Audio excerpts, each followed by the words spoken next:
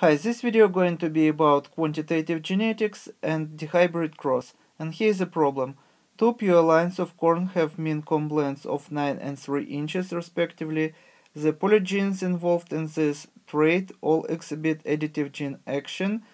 And question is, if only two segregating loci contribute to the comb lengths, and we represent the parental cross as homozygous dominant for both genes, for 9 average comb lengths, and crossed with homozygous recessive for both genes for 3-inch average, the fraction of the F2 expected to be 4-inch is, and here is the 5 answers to choose from. If you know how to solve this problem, I recommend you to stop video here, try to solve this problem on your own, and when you would be ready, you can run video again and you can compare your answer with my answer and explanation. So I want to start my explanation with a cross of two parental genotypes, and our two parental genotypes would be one that is homozygous dominant for the trait for both genes, so capital A, and capital B, and we cross it with another genotype that is homozygous recessive for both genes, and genotype is small a, and small b. And as a result of such a cross would be genotype of the F1 generation, capital A, small a, and capital B, small b. So all the F1 generation going to be uniform genetically. And now, so this is going to be parent 1, and this is going to be parent 2. So now let's think about if this parent 1, 9 inches, so what additive alleles would be here. So what we have to do, we have just divide 9 by 4 alleles. So we have 4 alleles here that when we add them together mean 9 inches comb. So that gives us that each allele would be 2.25 inches. So when we have 4 alleles, so together they would give us 9 inches. And when we have parent who is 3 inches, that means that each allele here would give us 0.75 inches. So together 4 alleles would give us 3 inches. So if we add these numbers, we are going to get for parent 2 3 inches and for parent 1 9 inches. So that means that each dominant allele give us 2.25 inches and each recessive allele give us 0.75 inches. So now we can find what is the length, comb length in the F1 generation. So dominant allele A would be 2.25, recessive allele would be 0.75, and capital B allele would be 2.25, and recessive allele B would be 0.75. So comb length for the F1 generation would be 6. And we asked to find what is the percentage in of what is a fraction in F2 generation would be genotype that would give us 4.5 inches comb. So just what we have to do right now, we have to find what kind of genotypes might produce this length. So this easy to predict that the only one combination that is possible would be one dominant allele that is going to be 2.25 and 3 recessive alleles that is going to be 0.75 plus 0.75 plus 0.75. So as you see, such genotype 1 dominant allele plus 3 recessive allele would give us together comp length of the 4.5 inches. So now we have to find how many combinations exist, and let's do simple calculations.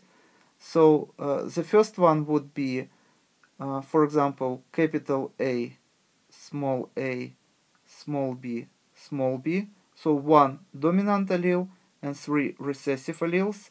This is combination number 1. Another combination can be small a, capital A, and small b, small b. Once again, we have 3 recessive allele and 1 dominant allele. Another combination could be small a, and capital B, small b. And the last combination can be this one. So total number of combinations possible would be 4. So in all 4 combinations we have 1 dominant allele and 3 recessive alleles. So now we have to find how many total number of different combinations is possible for F2 generation. How we are going to find it? It's very easy. So everything we have to do, we just have to find how many combinations or how many different gametes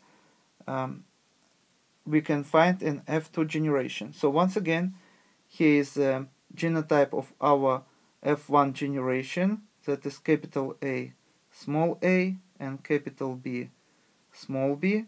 We have to self-cross or self-pollinate if it is plants, as in our example. So we have to self-pollinate, so the genotype of the second parent would be the same. And this is going to be parent 1, and this is going to be parent 2.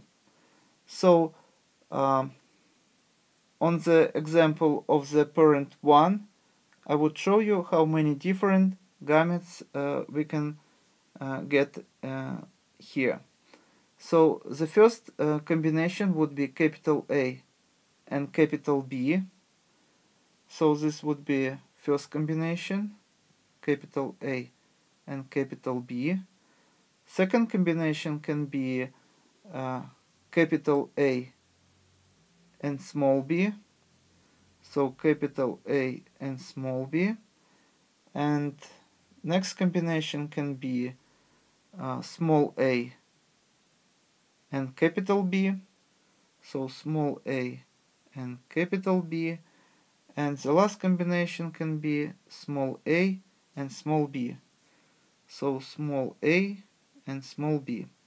And because the genotype of the parent 2 is the same, so the same gametes this parent would produce. So gametes is just sex cells, like sperm and egg cell, and because here we see organism is diploid, for each gene we have 2 alleles, but in gametes only one of the alleles we can find, so whether it can be dominant allele A or recessive allele A, plus whether dominant allele B or recessive allele B. So as you see, 4 combinations are possible.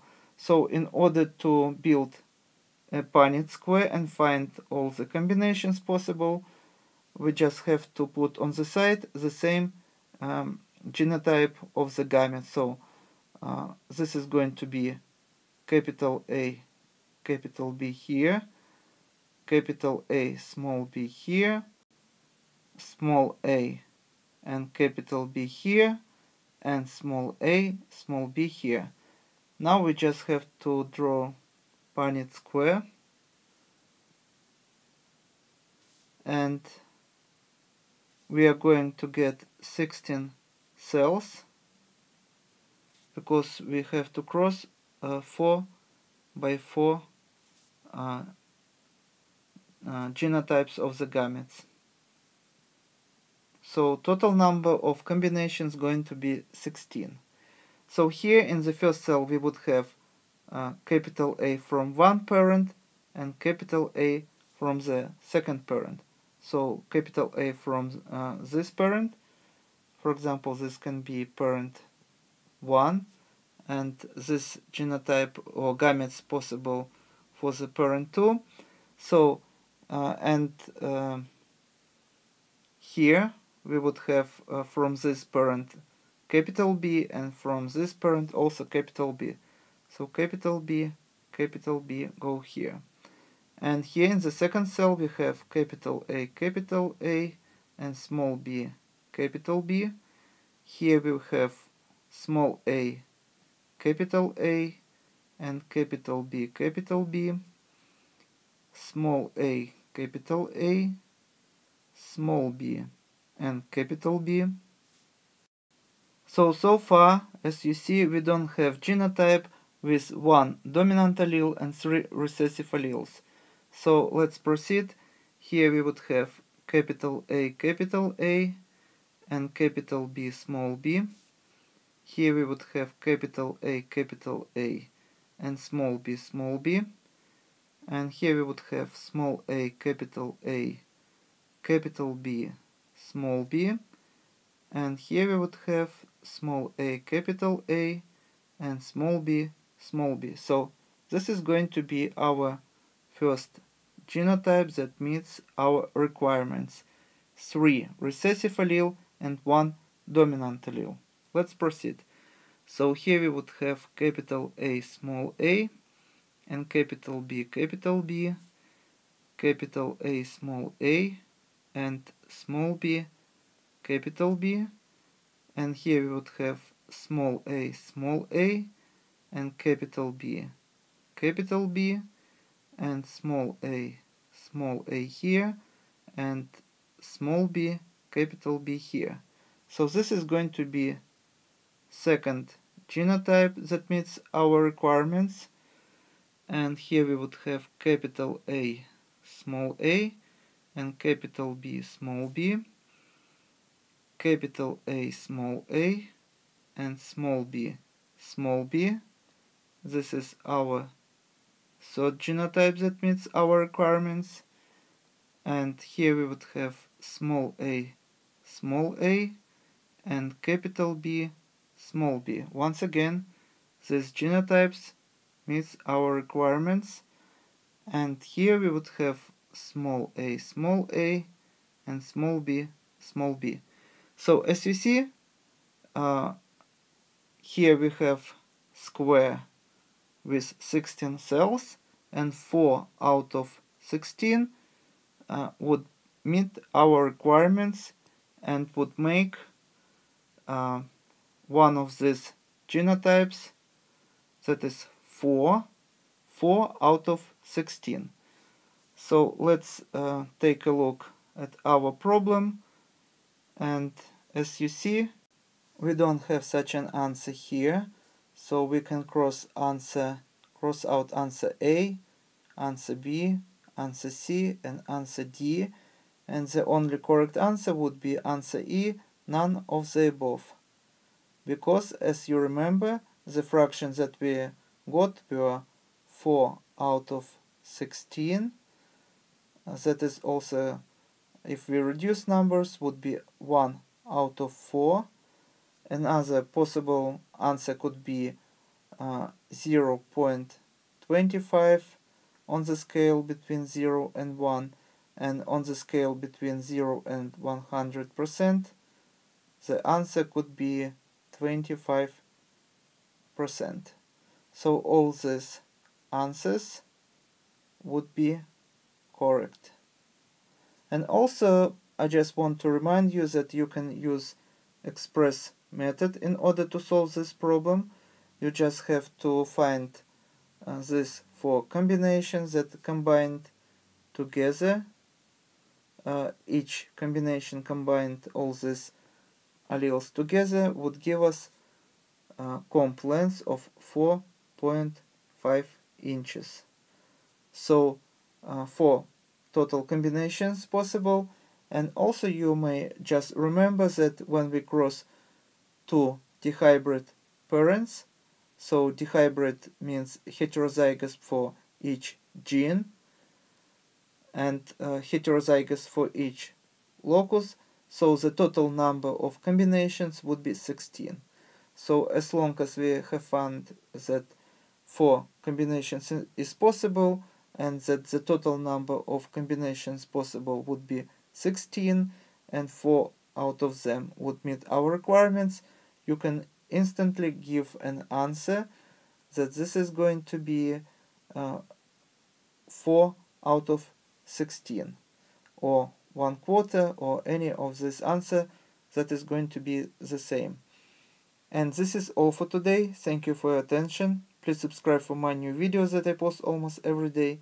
Thumbs up if you like this video. Please write your comments, questions if you have any, and see you in the next video. Goodbye.